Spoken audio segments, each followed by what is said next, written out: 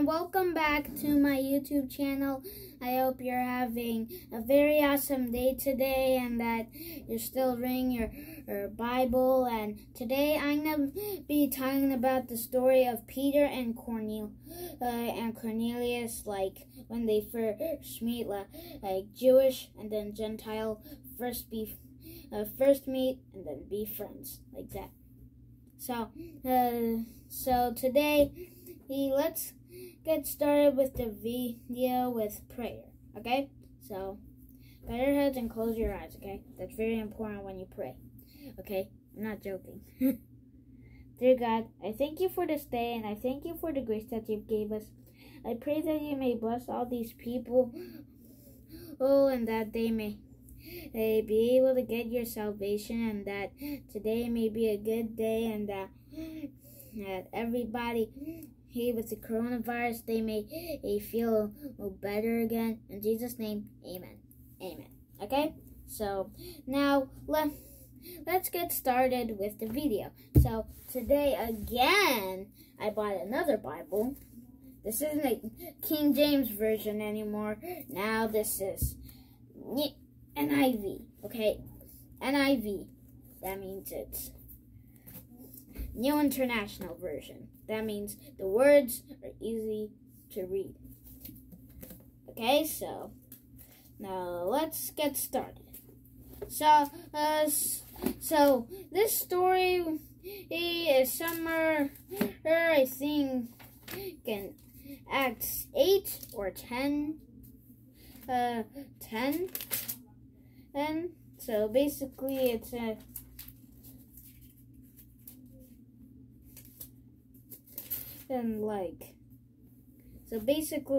it's in like Paul, one of Paul's writings.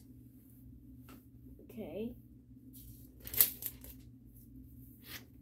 Oh wait, think I'm.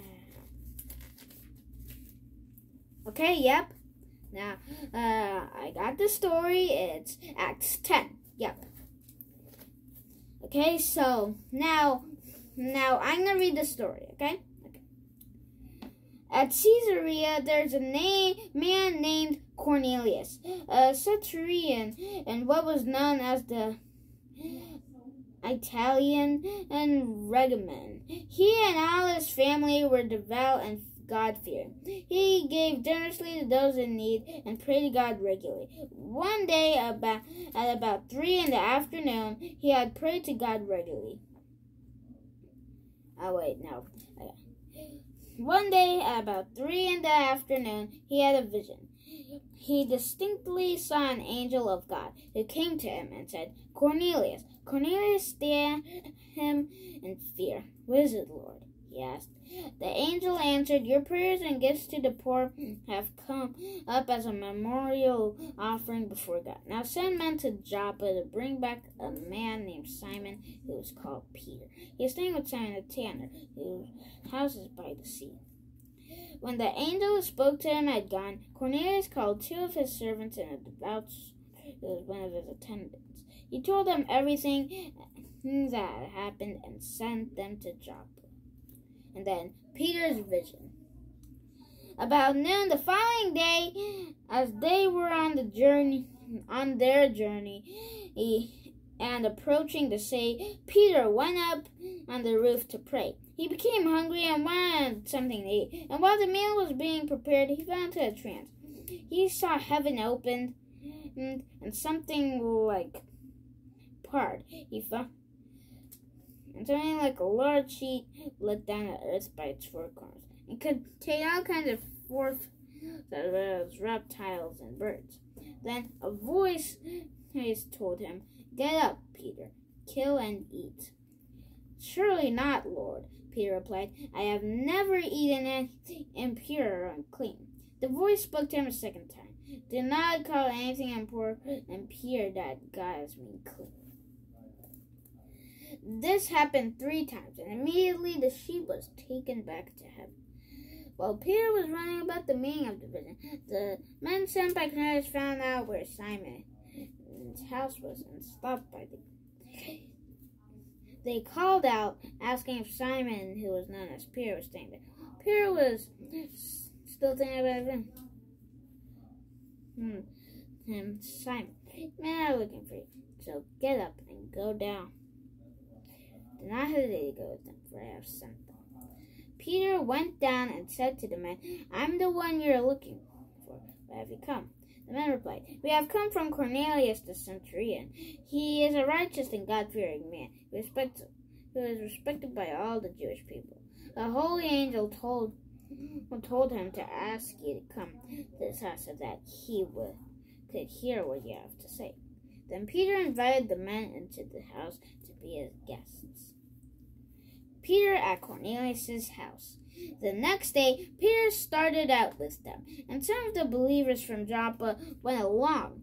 The following day, he arrived in Caesarea. Cornelius was expecting them and had called all together his relatives and close friends. As Peter entered the house, Cornelius met him and fell at his feet in reverence. Peter made him get up. Stand up, he said. I am only a man myself. While talking with him, Peter went inside and found a large gathering of people. You are well aware that it is against our law for a Jew to associate with or visit a Gentile. But God has shown me that I should not call him impure or unclean. So when I was sent for, I came without raising any objection. I ask you why for me. Cornelius answered, 3 days ago I was in my house praying at this hour, at 3 in the afternoon. Suddenly, a man in shining clothes stood before me and said, Cornelius, God, your prayer and remembered your gifts to the poor. Send to Joppa for Simon, who is called Peter. He is a guest in the home of Simon the tanner, who lives by the sea. So I sent for you a man, and it was good of you to come. Now we are all here in the Lord's presence, listening to everything the Lord has commanded to you to tell us. Then Peter began to speak. I now realize how true it is that God does not show favoritism, but accepts from every nation the one who fears him and does what is right.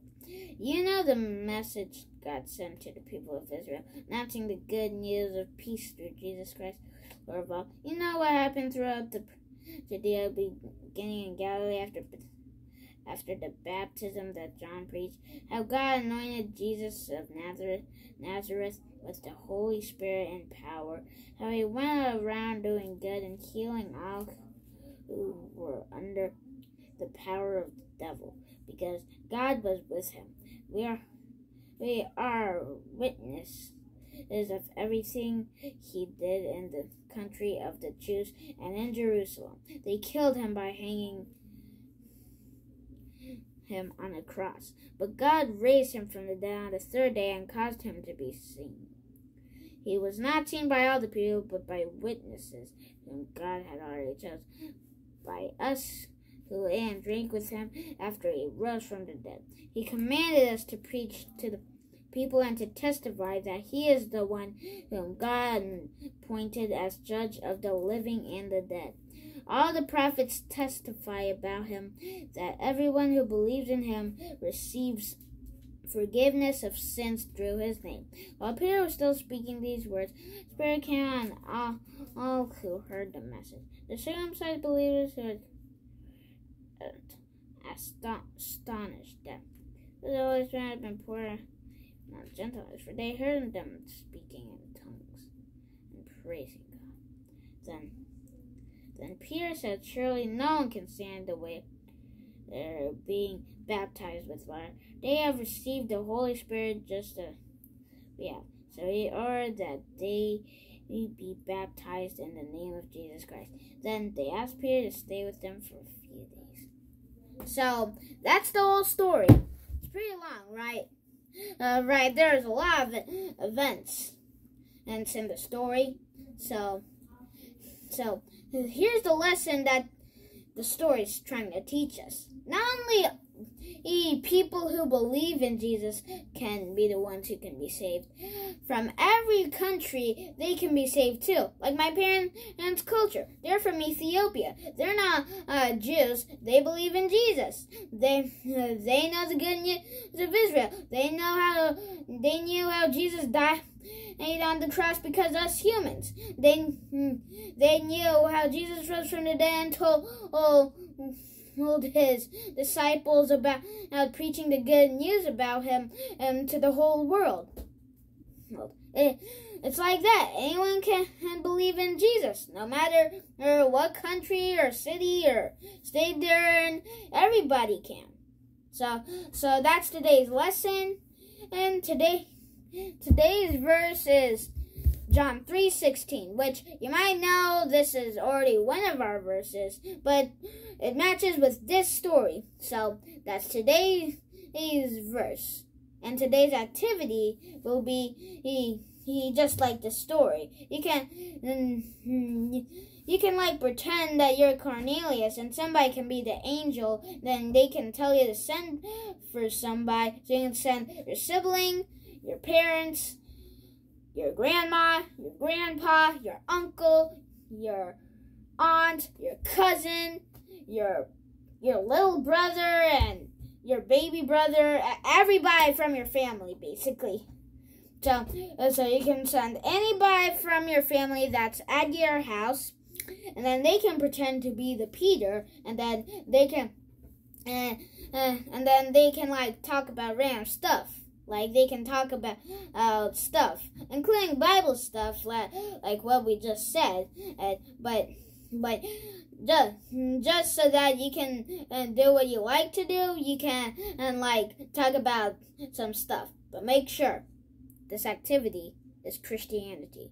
So if you use this activity for violence, that's really a big trouble. I'm not joking. That's actually really big trouble, okay? So, don't use this activity for violence. Violence, no. We don't need violence. And just use it for good stuff. Like other good stuff.